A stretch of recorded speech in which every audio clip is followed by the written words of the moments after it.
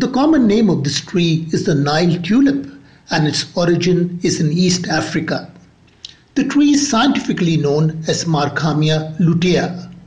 The genus was named after Sir Clement Markham, who introduced the quinine-yielding Cinchona bark, a drug for malaria in India. The specific name, lutea, in Latin stands for golden yellow. The tree grows tall and does not branch very much. The tubular yellow flowers are borne in clusters and are very attractive.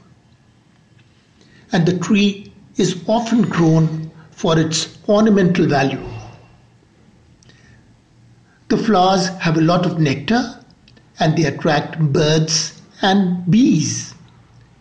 Here you can see a huge beehive with bees buzzing on the branch of the Markhamia lutea tree. After the flowering season, one can see long pods hanging on the trees. As the pods turn brown, they become twisted. These pods, measuring in excess of 1.5 feet in length, remain on the tree for a very long time.